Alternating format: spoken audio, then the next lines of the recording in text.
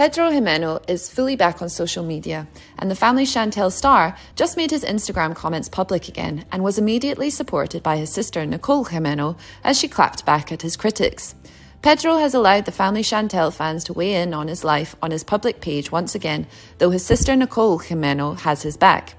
Pedro saw support from both his sister Nicole and 90 Day Fiance franchise cast member Vanessa Guerra. The overwhelming majority of comments were calling out Pedro in both Spanish and English. He received accusations of being a user, while a number of the family Chantel fans praised Pedro's ex-Chantel. Brave man turning comments back on LMAO, one commenter noted, after many others shared harsh words. The family Chantel viewers believe he looks drained and sad on social media. Nicole shut down one commenter who tried bringing up Chantel on Pedro's page, as she clearly didn't like her former sister-in-law being mentioned. Many of the family Chantel fans appear to still be angry with Pedro for how he treated Chantel and are eager to drag him online.